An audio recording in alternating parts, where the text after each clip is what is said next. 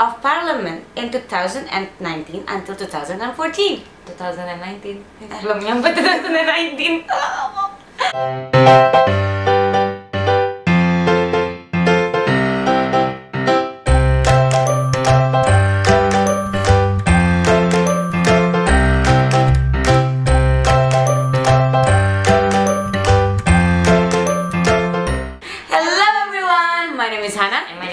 We're back on our episode of Teacher So this week's episode is about Beyond Mainstream.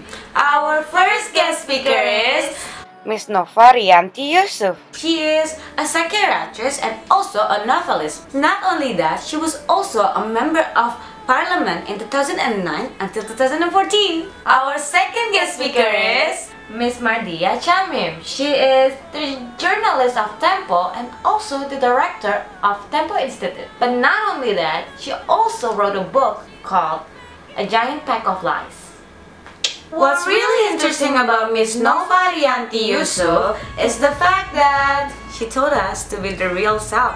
There's this weird idea that, like, not all people but most people, when they posted something online on social platforms or in online social platforms, we tend to create an image that we want, of ourselves, or like what we want the audience to see in ourselves. Yeah, but the fact is that she told us to be real, because in order for you to be credible, is that for you to be real, because be who you are, not be someone else that you're not. Yeah, because someone actually can tell whether you're lying or not after meeting you, you know? And then the fact is, if you make this such like idea that you are such person, but when in reality you're not a person and that such person, then it would totally ruin you as a person. Like, people wouldn't trust you anymore because exactly.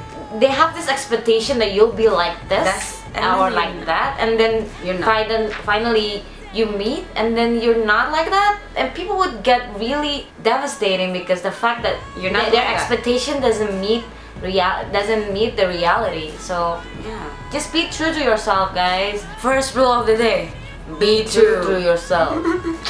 For her, a way of communicating is through writing. So she wrote a book called Meraih Cinta, or in English it's Reaching Love. No, actually what she said was, it was bread is love, but then it's not exactly what it's called in though. But there are other novels that she also wrote. What really interesting is that the fact that she's actually really passionate about healthcare. So back in 2009 till 2014, she was a part of Parliament member actually. What really interesting about her is actually that she's actually scared talking to a mass of people. She wasn't this confident person. She said that she was really shy and doesn't want to talk to a lot of people. But she was actually a part of Parliament, in which you're actually required to speak to a lot of people.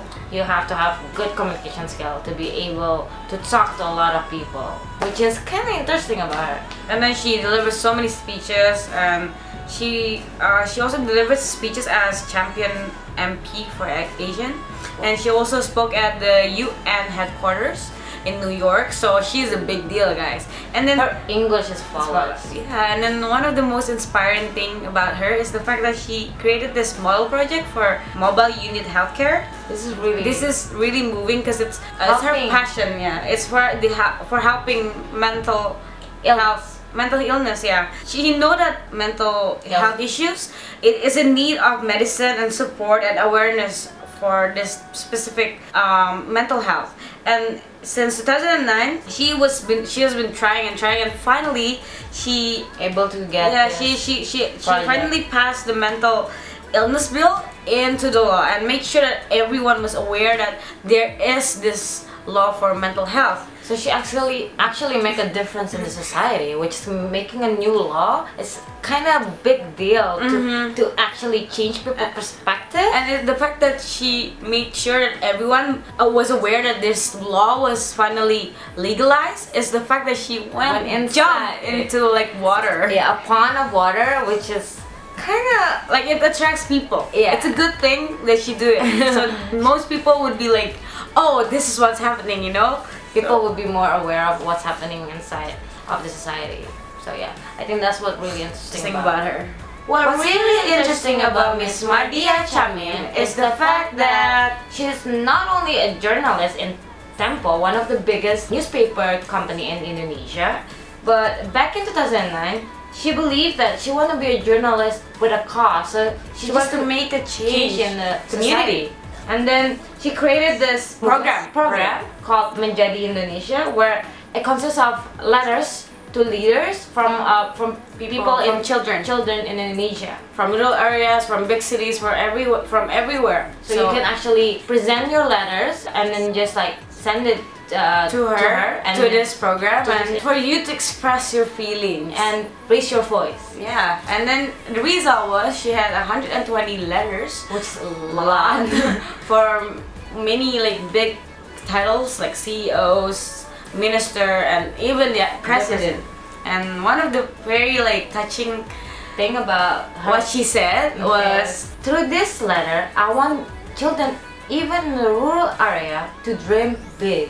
So she is telling you guys that don't be afraid to dream big. I know it could be a little scary, because sometimes dreams, it's just a dream. It could be shattered, but if you don't dream big now, you're gonna regret it later. Because sometimes dreaming like a big thing means you have a big purpose in your life. So which is good for you, because you get to try things that you didn't know that you could handle. Actually you can reach, you know. And also she wrote a book called A Giant Pack of Lies. This is actually telling the readers in society, especially in Indonesia, because we're in this country is a big country where cigarettes are really cheap, and people smoke, even the young ones, like young ones, 12 13 to 14 years old, which is kind of kids, they're smoking. So in this book she actually exposed what's really like happening in the cigarette companies, and it's really controversial, but in a way it's an eye-opener. If you guys haven't read it, maybe you guys should read it. A Giant Pack of Lies. Go check it out. We'll put a picture here somewhere. Go check it out. And that's probably what's so inspiring about her. So we actually did a question and answering session with her. Not a lot, but we get to ask her what was her first purpose of writing this book. So she told us that her first purpose was because she was exposed to the fact that cigarettes companies are not what it seems like.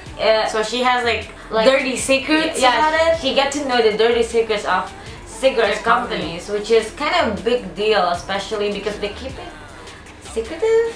So but they want to she want to expose that fact, that so the people would actually be aware and stop smoking. So that number would lower down. So that's probably it for the first part of our video. In this episode of Beyond Mainstream. You guys just don't forget to check out the second part. Will be coming this soon. Maybe a day or 2 day difference, but you guys can check that out later. Check that out because we have 2 more amazing speakers that would maybe review on. So I hope you guys enjoy it. Don't forget to like, subscribe, and share our video, and comment on the section below telling us what's your favorite thing about today's episode. And if you think that cigarette is bad for you, click a like button on this. Click the like button. Click. Well,